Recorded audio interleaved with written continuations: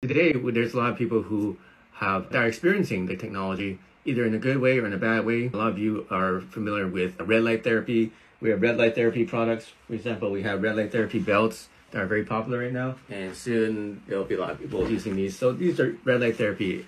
And why does it work is we got to use this at a certain frequency of light. Use this red light, which is 650 nanometers, and infrared light, which is 830 nanometers, is basically a measurement on how small the vibration is of that light.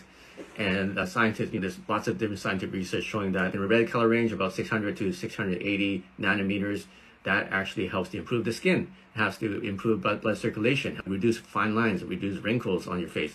And then infrared helps to also increase the blood circulation, increase the ATP production in the cells.